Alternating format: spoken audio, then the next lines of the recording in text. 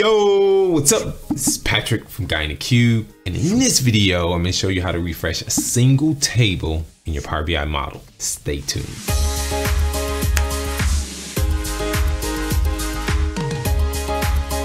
If you're finding this for the very first time, be sure to hit that subscribe button to stay up to date from all the videos from both Adam and this guy.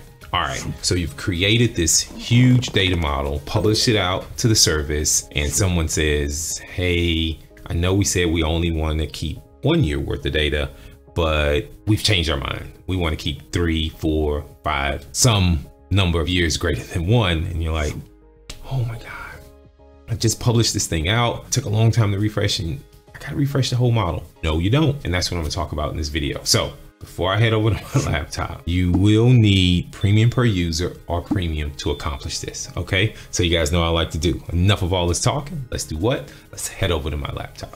So let's say you've created a data model. Let's imagine you had lots and lots of tables here. And when you initially built this, they said, we only need 1 year worth of data. And then someone comes back and they go, well, we need more than that. If you're in the desktop, it's easy. You just right click, refresh the data, and it'll reach back to the source, do all of its work, pull that data in the desktop, and I've just updated a single table. You can see right now it's 2021 and 2020 data. But what about the data model that's published out to the service? How do I refresh this one? Well, if you just have a pro license, kind of stuff. If you are using premium per user or premium, I got a couple ideas for you. All right, let me show you what I'm talking about. If you're out in the service, the first thing you want to do, you want to get your XMLA endpoint. Go to your workspace, choose settings, go to premium, and grab your XMLA endpoint. Once you have your XMLA endpoint, download and install Management Studio. It's free. Choose connect. Choose analysis services, pop your endpoint in and click connect. You'll go through an authentication process. Then you see your databases, locate the database that contains the table that you want to refresh, expand tables, and then you'll see the tables that's available. Right click on that table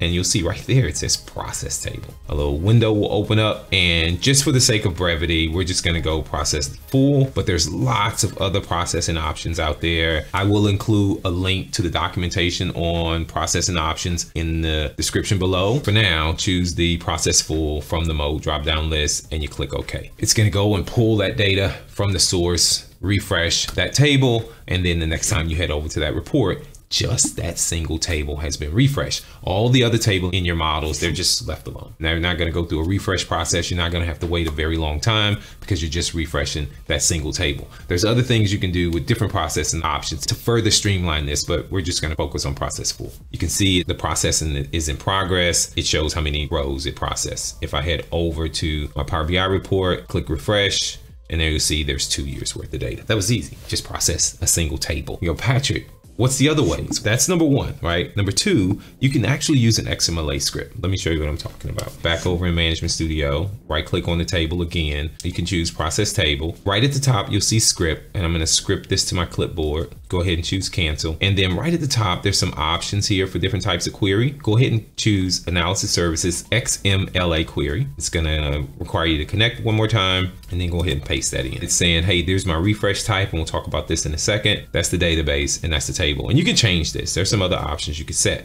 but what we're gonna focus on right now here is the type. I have a doc right here that I like to use that lists out the different types. You can see it's full, clear values, calculate, data only, automatic, and defrag. We're just gonna use full. So I head over here, change that from automatic to full. Gonna modify my view to just include a little more data. Then we'll run this and you'll see a warning. It says, hey, we're moving you over to another node. That's okay. Let it run. And then you'll see here that it's done. If I head over to Power BI, I should see an additional year worth of data in my model. Now we see 2019. So you can use an XMLA script if you want to, and you can do lots of different things with that script. The third easy way, if you happen to have a license, you can use Tabular Editor 3.0. Let me show you. Open up Tabular Editor 3.0, click on Open Model from DB, pop in your XMLA endpoint. When you click OK, it's going to give you a list of databases. Choose your database. Click on the Tom Explorer and you'll see the tables here. Right click on your table, choose refresh table. You'll see the options there. I'm going to choose my full refresh. Go over to the data refresh tab. You can see it's refreshing. I like this because I can actually pause it, or you see right here, it shows me how long it took. It's finished, 7 seconds. I'm going to head back over to Power BI and do a refresh.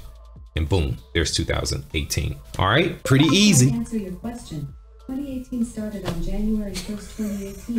It ended on December 31st. Stop. I gotta unplug that thing before I start recording. Anyway, 3 really easy ways. Now you may be thinking, Patrick, well, I want to write some code. I like to write some code. I want to script this stuff out and do some different types of automation. Well, you can. You can use PowerShell to do the refresh. You can actually use C#.